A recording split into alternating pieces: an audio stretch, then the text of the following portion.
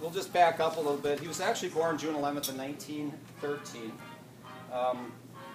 His father owned actually a butcher shop, so in his younger years he helped his father in the butcher shop, and he was a very large man. He had very large shoulders, and because of working in the butcher shop, him and his brother actually moved all the halves of beef.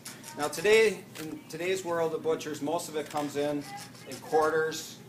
Back then it was full, and then they would split them in half. So he moved a lot of half beefs, which is 300 to 400 pounds, and thus he became a very muscular man.